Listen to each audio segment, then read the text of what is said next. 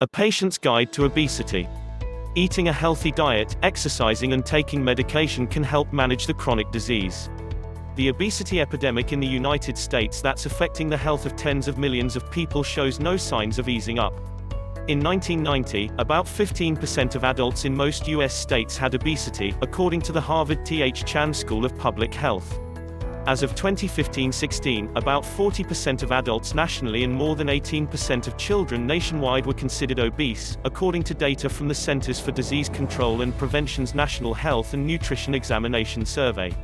These figures were highlighted in a report, The State of Obesity 2018, Better Policies for a Healthier America, released in 2018 by Trust for America's Health, a health policy organization based in the District of Columbia, and the Robert Wood Johnson Foundation. We are unlikely to see progress in combating obesity unless we pay attention to the social and economic conditions that have led to dramatic increases in its rates, says John Auerbach, Trust for America's President and Chief Executive Officer. We have to support policies that will modify neighborhoods, schools and workplaces in ways that make it easier to have a healthy diet and to be physically active. People who have obesity or are overweight face serious health consequences, says Dr. Garth Graham, a practicing cardiologist and president of the Aetna Foundation in Hartford, Connecticut. Being obese and being overweight are associated with a wide array of health problems, including heart disease, diabetes, some types of cancer, stroke, hypertension, reproductive dysfunction, psychiatric conditions and non-alcoholic fatty liver disease, he says. Obesity is a chronic disease. Some people think that people with obesity lack willpower and discipline when it comes to their eating and exercise habits, but it's important to keep in mind it's a chronic disease, says Angela Golden, vice president of the Arizona Nurse Practitioner Council. Golden has authored numerous articles about obesity in peer-reviewed journals. Like other chronic diseases, obesity has clear signs and symptoms, and it's also associated with other diseases and conditions, she says. Obesity is a disease and is not just about behavior, Golden says. Diagnosis: there's no lab test, like a blood screening, to diagnose obesity. A person is classified as being obese if he or she has a body mass index of 30 or higher, Graham says. Your height and weight determine your BMI. For example, an adult male who is 5 feet, 7 inches tall and weighs 174 pounds would have a BMI a little over 27, and would be considered overweight, according to the CDC's adult BMI calculator. The BMI measurement is widely accepted in the medical community, says Dr. Shailendra Patel, a professor and director of the Division of Endocrinology, Diabetes and Metabolism at the University of Cincinnati College of Medicine. He's also a clinician at UC Health in Cincinnati. The BMI measurement is universally available and inexpensive. There are other ways to diagnose obesity, but they are typically not covered by insurance, are not widely available and are used primarily for research, Patel says. For example, an MRI or a CT scan can measure the amount of fat inside a patient's abdomen, which is an indicator of obesity. Specifically, healthcare providers can use an MRI or a CT scan to detect fat inside the abdomen, which is known as bad fat. This kind of fat is associated with health issues, like diabetes, hypertension and heart disease that are in turn linked to obesity. But those exams cost hundreds to thousands of dollars, aren't available in every medical setting and would typically not be approved by health insurance companies to diagnose obesity, he says. Using a BMI to diagnose obesity is perfectly acceptable, though not perfect. That's because some patients may have a BMI of 30 or higher without any health issues like high blood pressure or diabetes that are associated with obesity. Conversely, some patients may have a BMI lower than 30 but have large amounts of internal abdominal fat, which would suggest a more harmful form of obesity. Symptoms: obesity is associated with a number of health issues, including sleeping difficulties, varicose veins, joint pain, shortness of breath. A significant increase in obesity since she began practicing medicine in 2010, Dr. Rocio Salas Whalen, a triple board-certified endocrinologist and the founder of New York Endocrinology in New York City, has seen the number of patients she treats who have obesity rise significantly.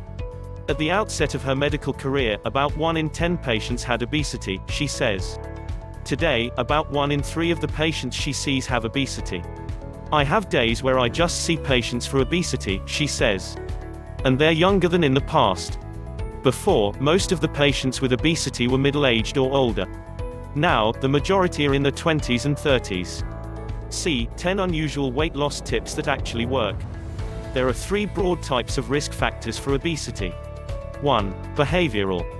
Certain behaviors, consuming too many calories, eating the wrong types of foods and not exercising enough can lead to obesity, says Dr. Teresa J. Reed, an assistant professor of medicine in the Department of Medicine Endocrinology at Columbia University Vagelos College of Physicians and Surgeons.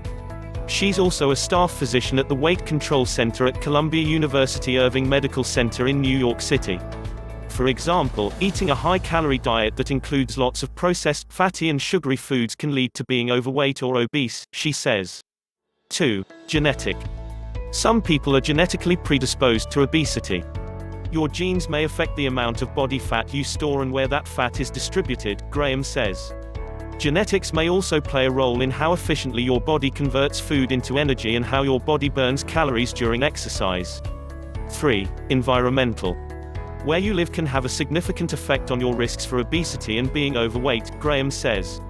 Your zip code is more important than your genetic code when it comes to your overall health, he says. If you don't have easy access to healthy foods, can't walk around outside and are constantly surrounded by sources of stress, that can create a cycle that leads to obesity. 2 Americans can live less than 10 miles apart from each other but face stark differences in life expectancy. Many social factors determine health outcomes, from stable housing and food security to employment opportunities and policy. Here are specific risk factors for obesity. A high-calorie diet. Low or no physical activity. Stress. A family history of being overweight or obese. Race and ethnicity. African Americans, Native Americans and Hispanics have higher rates of obesity. Age. Your metabolism slows as you get older. Taking medications that promote weight gain. Some antidepressants, antipsychotics and diabetes medications lead to an increase in pounds. Poor sleep. Certain medical conditions, like hypothyroidism, which decreases the body's metabolic rate. Strategies to fight obesity. There are a wide array of strategies available to fight obesity, says Lauren Merriman, a registered dietitian based in College Station, Texas. Merriman is the senior team lead for Cecilia Health, a New York City-based health tech services company. Cecilia Health partners with pharmaceutical companies, payers, accountable care organizations and self-insured employers to provide approaches to improve health outcomes for people living with diabetes and related chronic conditions. Here are 13 strategies for fighting obesity. Get help from your health care provider. Eat a healthy, Mediterranean-style diet. Reduce your stress. Develop a healthy sleep regimen. Exercise regularly. Consider weight loss medication. Explore switching medications that cause weight gain. Beware of binge watching. Set small, achievable goals. Don't skip meals. Consider bariatric surgery. Manage food cravings. Control your environment. 1. Seek help from a healthcare provider who specializes in obesity. While it's important for everyone to develop a good relationship with his or her primary care provider, many people who are obese would benefit from working with a doctor who specializes in obesity medicine and a registered dietitian who specializes in obesity and weight management, says Lisa Garcia, a registered dietitian based in Laconia, New Hampshire. Obesity is a chronic disease, Garcia says. Multiple risk factors, physiological, behavioral, environmental and emotional, can lead to obesity, she says. Healthcare professionals trained in dealing with those risk factors can help you develop eating and exercise strategies to achieve a healthier weight, Garcia advises. 2. Eat a healthy, Mediterranean-style diet. Consuming a Mediterranean diet is a great tool for healthy weight loss, says Dr. Eric Pham, a bariatric surgeon and weight loss specialist with St. Joseph Hospital in Orange, California. The Mediterranean diet is high in vegetables, whole grains, fruits and lean sources of protein like fish and poultry. Those who follow it will avoid drinking beverages high in sugar, fatty meats and processed foods, like snack chips, he says. Such offerings provide lots of empty calories and relatively few nutrients. It's important to keep in mind that the best eating regimen for weight loss is one you can follow. Find an approach that includes different kinds of healthy foods that you'll stick with. 3. Manage your stress. Prioritizing your mental health is key when it comes to losing weight, Graham says. Stress can trigger loss of sleep, lead to unhealthy eating and can prevent you from losing weight, so managing stress, whether through exercise, mindfulness or another activity, can help you lose weight, he says. 4. Develop a healthy sleep regimen. The amount of sleep you get can play a big role in managing your weight and your heart health, Graham says.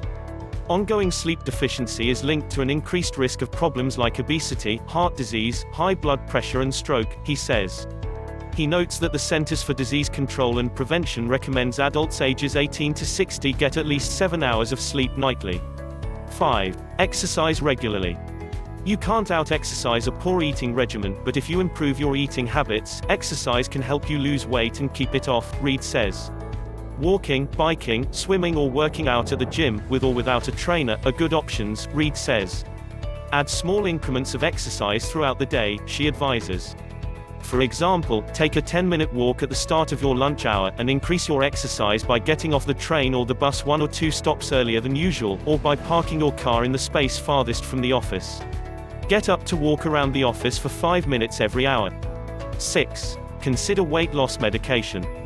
There are a number of medications approved by the Food and Drug Administration to treat obesity, Salis Whalen says.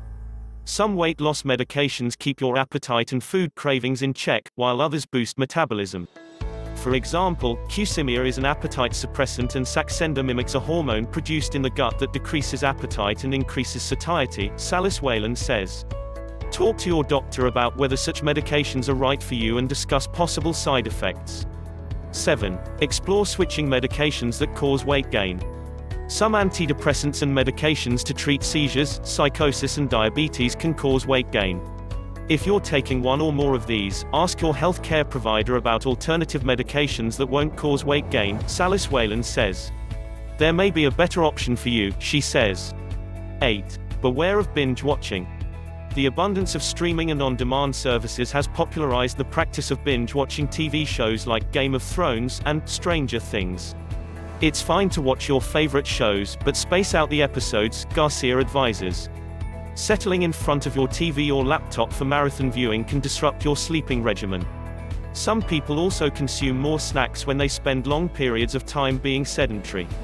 The next episode you want to see will be there tomorrow, Garcia says.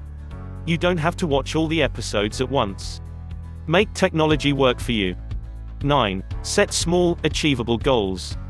Losing a large amount of weight can seem overwhelming at first, so it's best to set small, achievable goals, Merriman says. Aim to lose a handful of pounds weekly, rather than trying to drop a large amount of weight in a short time. The same holds true for developing healthier eating habits. For example, if you don't currently consume vegetables on a daily basis, then it may not be realistic to meet the recommendation of consuming at least 3 cups a day, she says. Try starting with a half cup once or twice a day and go from there.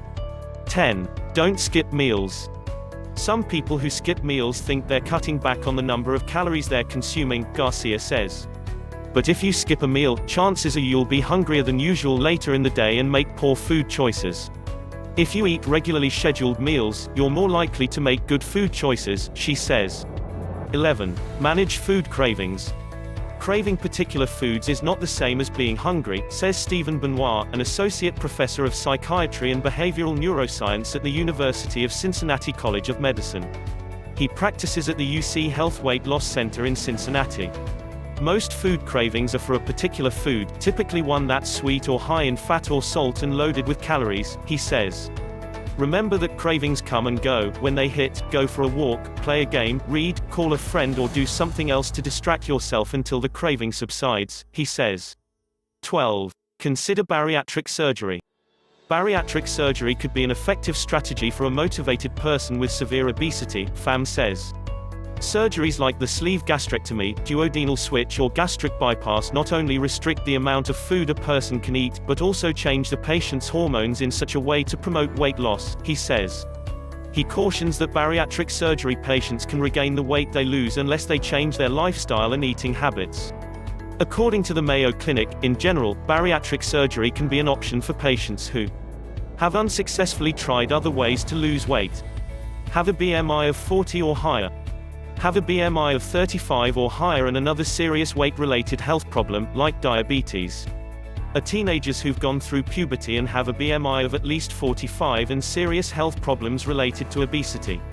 See, 8 weird ways obesity makes you sick. 13. Control your environment. One way to cut down on eating unhealthy foods is to remove the temptation from your environment, says Lisa West-Smith, an assistant professor in the Department of Psychiatry and Behavioral Neuroscience and Department of Surgery at the University of Cincinnati College of Medicine. She's also director of behavioral health services at the UC Health Weight Loss Center in Cincinnati. Jettison offerings like sugary beverages, processed snack chips and meats, cookies, cakes and pastries in favor of healthy foods such as fresh fruits and vegetables and lean meats, she says. Thank you for watching. Please hit the like button and subscribe for more latest videos.